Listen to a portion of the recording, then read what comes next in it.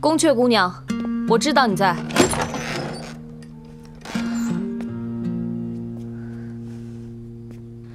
你怎么知道我在？我就是不放心简公子，过来看看，替我照看好他。你呢？我出去一下，拜托你了。小心啊！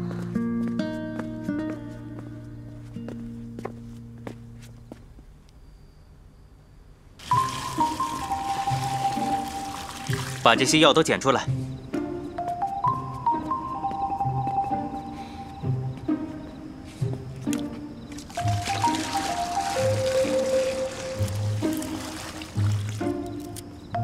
这么多水够吗？不够，还要再加，把它给烧热了。好。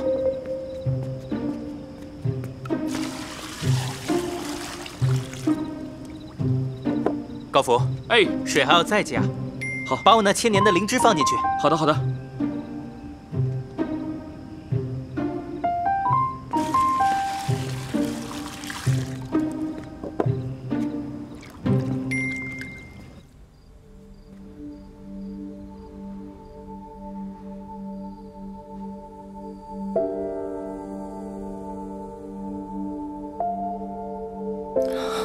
长姑娘，别走。长姑娘，长姑娘。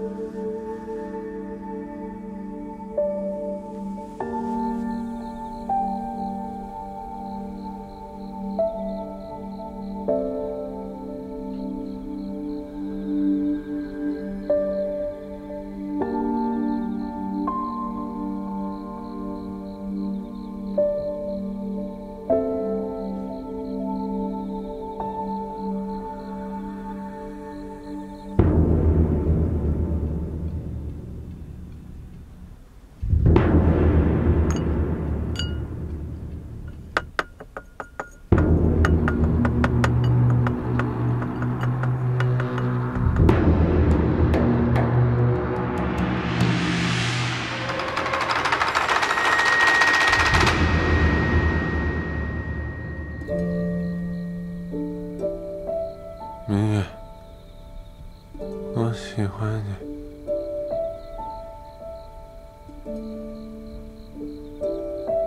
我也是。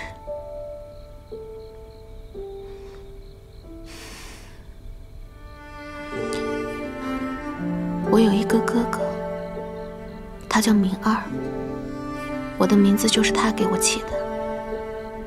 他说：“明月，你生于黑暗，要照亮黑暗。”在我5岁那年，他的身份暴露了，被武林正派围杀，最后死于王老大的铁掌下。后来，我接替他成了新的明儿。我原以为石沙门的人天生就不会有感情，直到后来在傀儡岛遇见了你。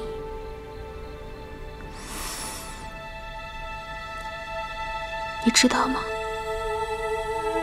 和你在一起，就像被太阳照着，心里暖洋洋的。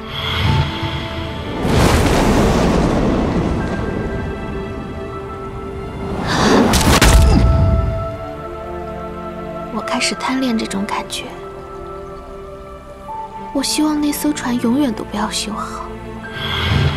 我每天有好多话想跟你说。我想让你听听我的声音。明月，这是你的名字吗？只可惜，这是我和你的最后一晚。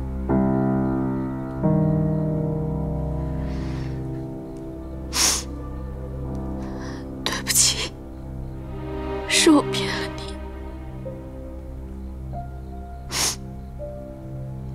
我不是哑巴，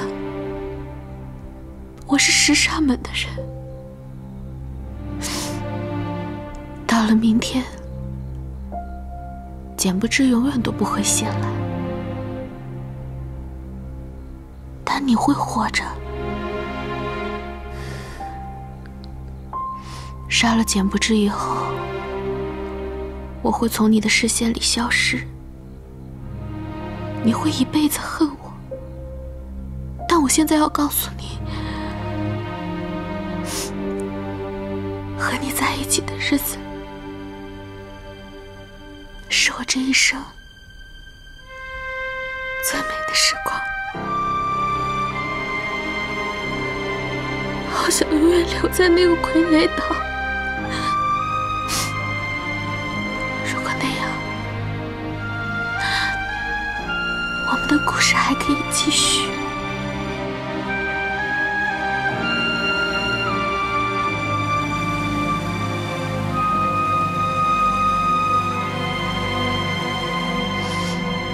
只可惜，这个世界上没有如果。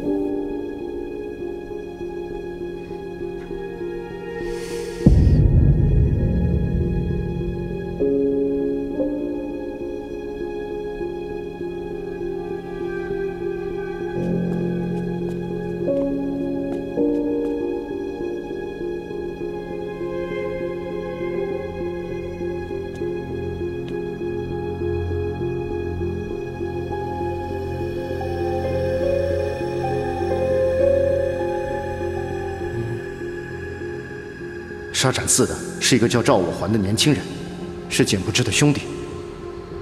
一个简不知，就让我们付出了这么大的代价。门主，让我去辽东杀了简不知。辽东是王老大的地盘，那里很危险。我一定可以杀了简不知，拿回水晶。不过我有一个条件。说。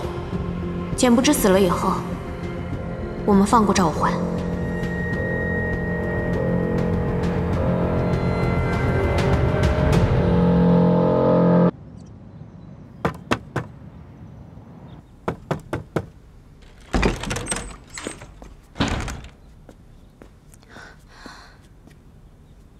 老赵，老赵，老赵，老赵，快醒醒啊！哎，你这是喝了多少啊？老赵，哎呀，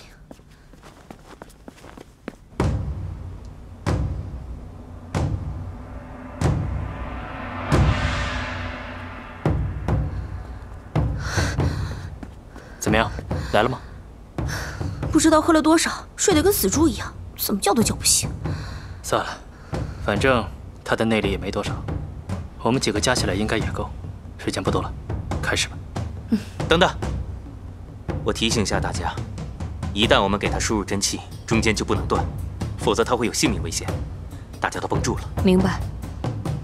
放心吧，内力没有耗尽之前，我是绝不会松手的。好，我们开始吧。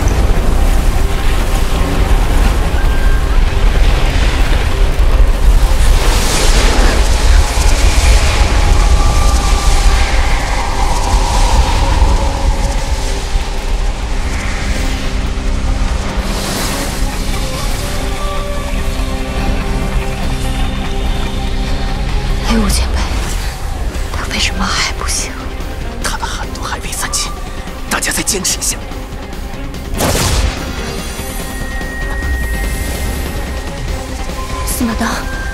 你是不是快睡着了？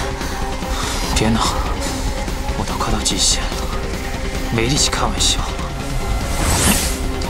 大姐，再坚持一会儿，就快了。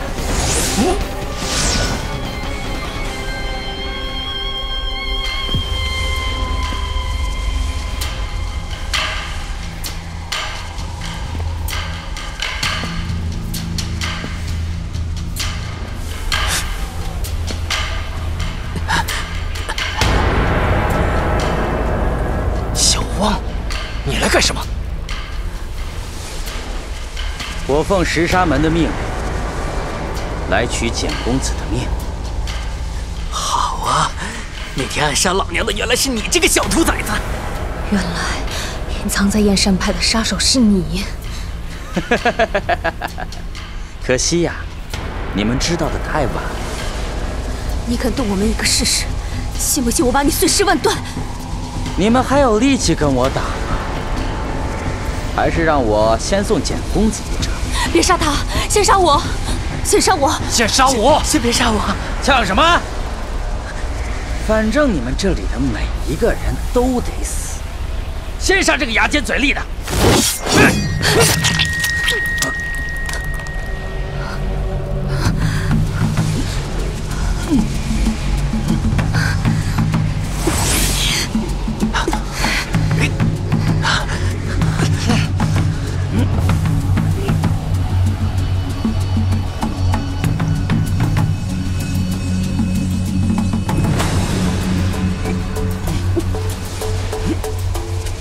好暖和。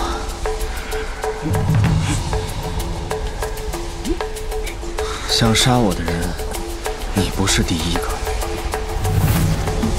之前的人都死得很惨，你要三思啊！哼，拿命来！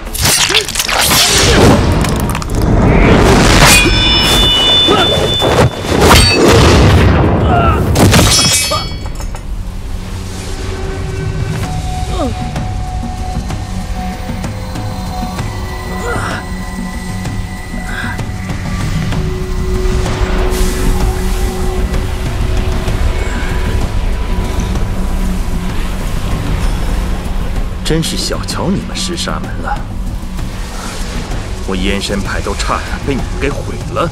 掌门师伯，你不是去了罗家寨吗？是我叫他回来的。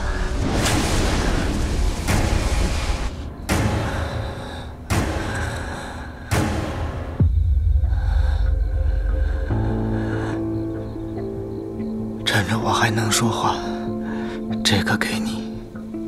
这是什么？我们的底牌。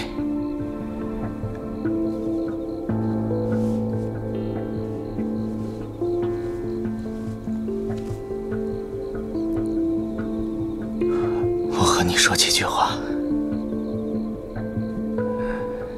我可能撑不了多久了，如果我不行了，后面的一切就交给你了。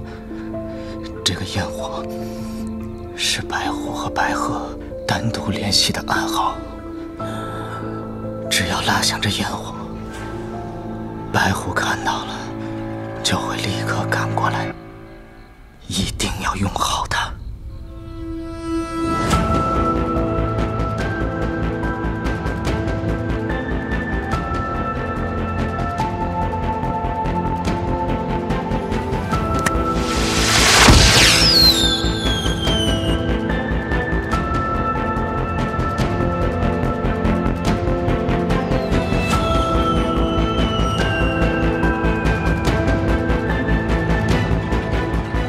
赵大帮，备马，得嘞。简公子说，只有在我们看起来最山穷水尽的时候，敌人才会从黑暗中探出头来。我们要抓住这个机会，打他个出其不意。这个时机是什么时候？明天大家给简公子驱毒，我们的内力会在50耗尽，敌人一定会在这个时候动手。我们就在这个时候亮出我们的底牌。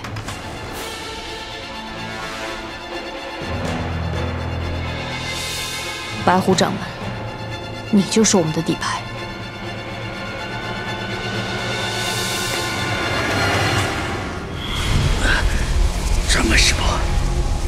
忠孝不能两全。我毕竟是石沙门的人，对不起。你用不着道歉。我是说，你就不该回来。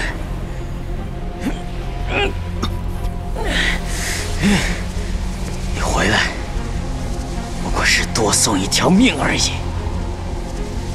你的宝贝霹雳弹都在这儿呢。走，霹雳弹。一起死吧！寒冬解除了。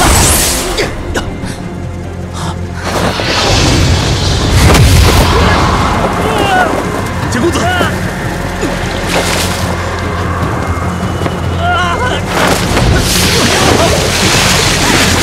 走，走啊！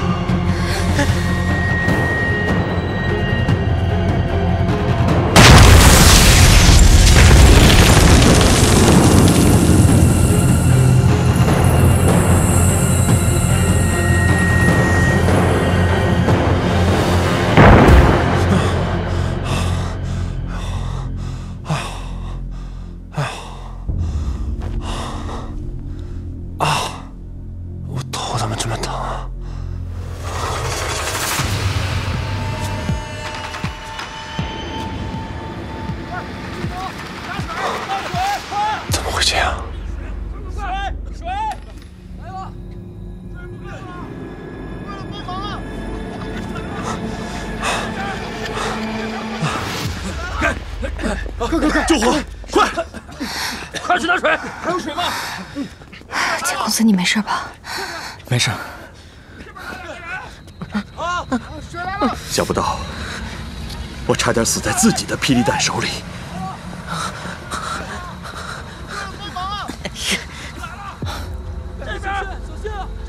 怎么不见赵我还啊？别提他了，到现在都还醉醺醺的，没醒呢。看来他是错过了一场硬仗。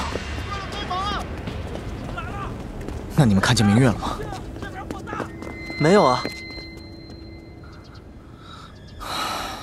其实，小望只是一颗棋子，真正想杀我的人是明月。明月。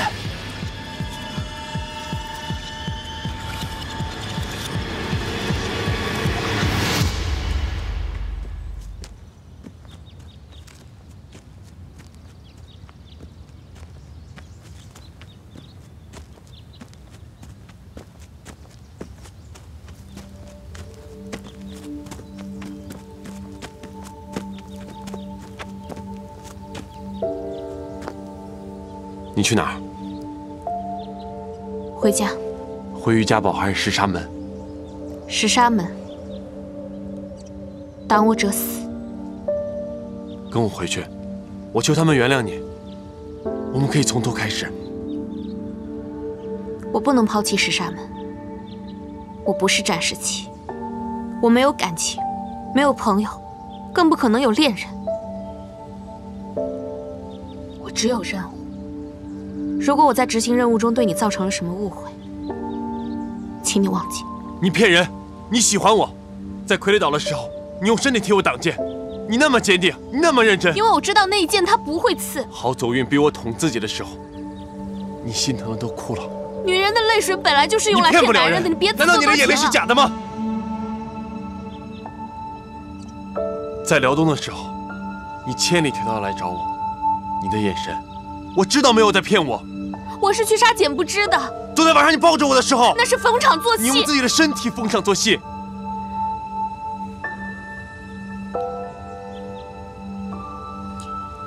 逢场作戏也好，假戏真做也罢，我的目的只有一个，就是利用你，完成任务。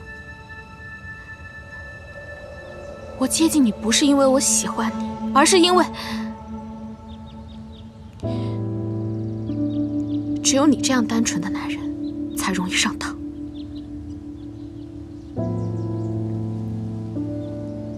不，你昨天晚上不是这么说的，我是喝多了，但是我都还记得，你说，我愿意。你原本以为是沙门的人，天生就不会有感情，会有感情。直到后来，在傀儡岛遇见了我。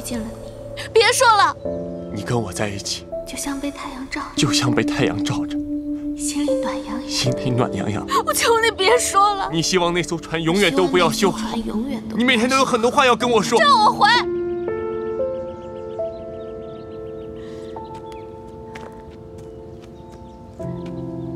你别一厢情愿了，行吗？是个男人就痛快一点。正邪不两立，站在你面前的是石沙门的杀手，是石沙门未来的门主明二。如果你还是个大侠，你就用刀说话。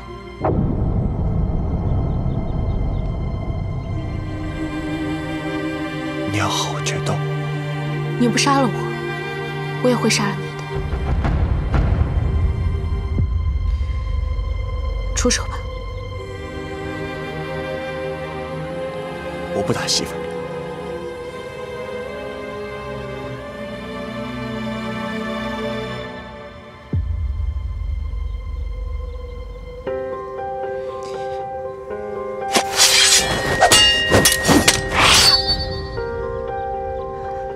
好快的身手。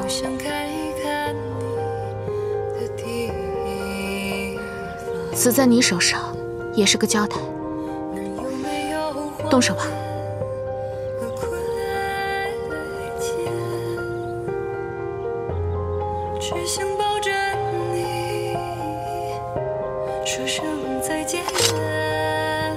你走吧，他们很快就来了。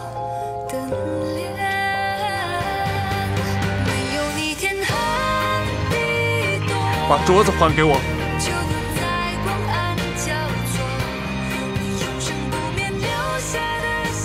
我爹跟我说，这个镯子一生只能送一次，谁要是戴上它，就再也不许摘下来。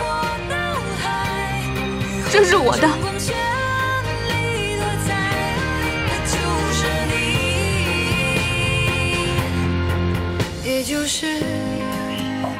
明月，别忘了傀儡岛。忘了吧，这世上没有明月。每天和你说再见。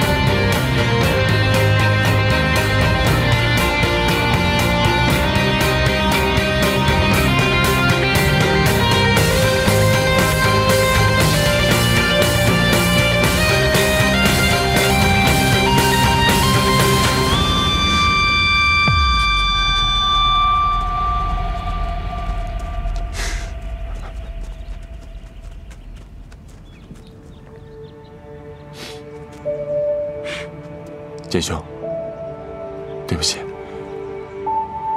我把明月放走了，水晶也被他带走了。拿走就拿走吧，那本来就是他们的东西。他们的东西？那是他们15年前明部的名册，他们被安插在江湖各大门派，现在他们也都上了年纪。如果这些名册被公布出去的话，将引来一场大清洗，甚至是一场浩劫。这些名字我也不想记得了，他们的命运就让他们自己决定吧。说得好，这才是真正的侠义之道。简公子，你悲天悯人，心胸宽阔，着实让人佩服。剑兄，你身体也好了，后面有什么打算？带着你和展姑娘去趟神机谷，拜一拜我死去的爹，然后咱们再去王屋山看看你爹娘。好啊，正好我想回去和我爹喝上一杯。司马东，路远出了点事，叫咱们回去呢。我要走了。刚见着面就要走啊？就是啊。之前陆院对娘娘的记录都是2手情报，多有不实。其实你是一个刀子嘴豆腐心的性情中人，善良、勇敢、讲义气。我会如实修改的。那是最好。哼。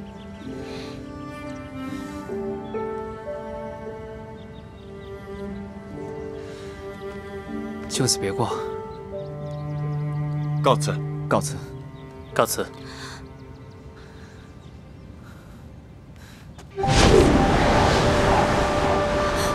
等等，冒失鬼！各位，再见了。等等，我还欠你个人情呢。好了，我也该走了。多谢您的救命之恩。多谢你救我简兄。举手之劳。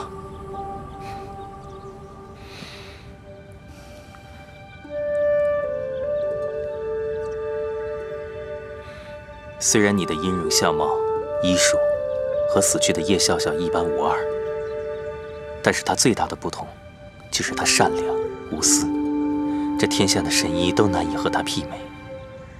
他在我心里是唯一的。我就是叶笑笑。哎，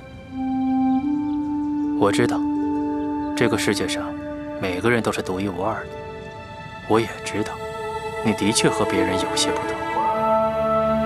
但在我看来，你内心柔软，天性善良，是个好大夫。他们这么说你，是他们无知。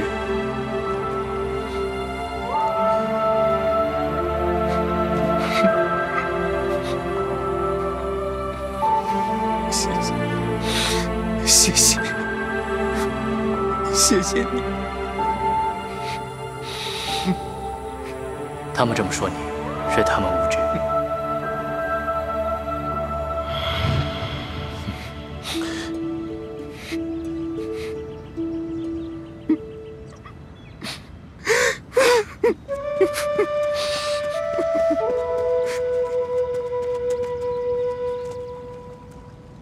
后会有期。后会有期。后会有期。撤！撤！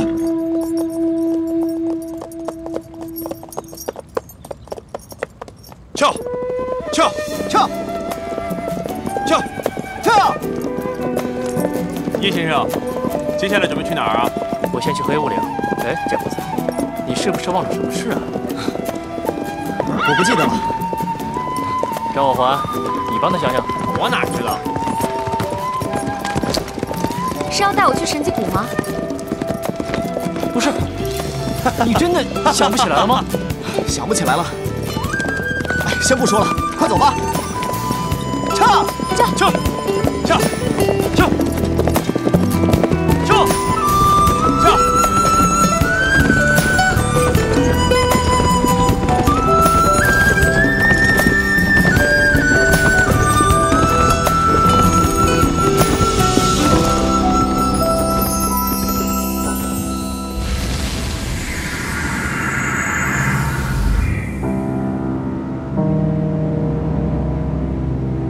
你的遗憾已经了结了，我也该了结我的遗憾了。啊！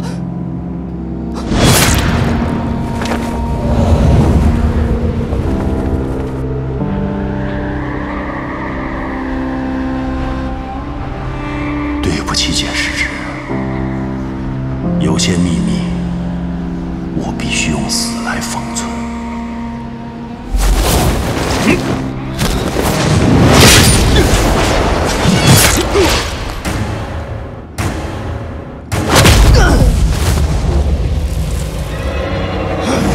那张脸成了我的噩梦，但我没想到，8年后，我又一次见到了那张脸。寒月山庄，我见到他时，发现他已经没有武功，也忘了自己是谁，以为自己是简尽欢大哥的儿子简不知。怎么可能呢？真的简不知一直留在东瀛。前辈，我们见过。简兄弟，你可别忘了，这个小姑娘可是杀人不眨眼的杀手。杀手的确是她的身份，但能杀人的未必只有杀手。我决定杀了他。小小的一个意外，让我的行动失败了。然后，我发现了一个令我震撼的现实：在案子没破之前，谁都不能离开山庄半步。凭什么呀？凶手就在我们当中。天黑之前，如果我没能兑现我给出的承诺，那我任由你处置。他追求真相、正直、勇敢，他简直就是小一号的简尽欢，是一个纯粹的探视人。我还应该杀他吗？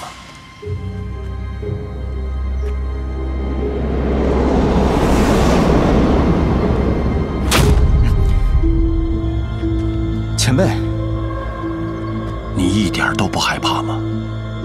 探视人天生就是要和生死打交道，像这样悬而未决、生死未卜的事情，都已经是家常便饭了。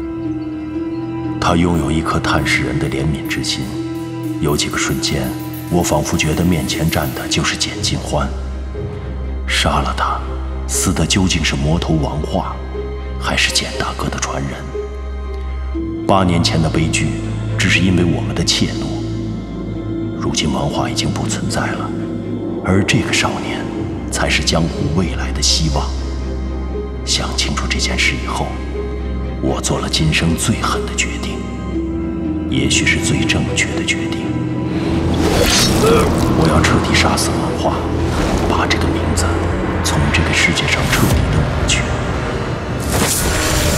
我杀了所有知道这件事情，包括我自己。为什么？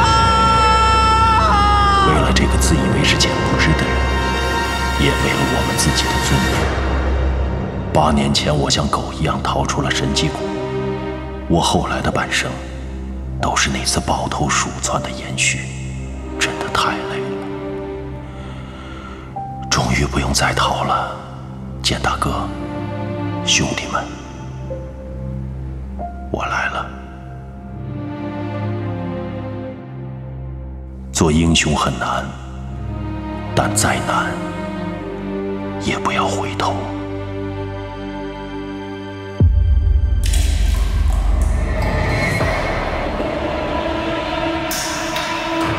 主上，找到了。不知道为什么他恢复了神智，现在叫做简不知。居然找了这么久，要你有什么用？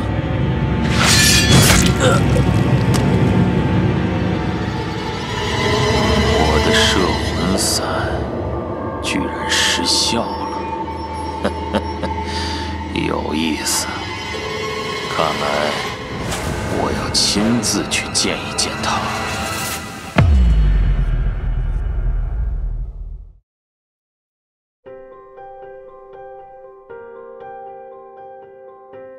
难道你就这样离开？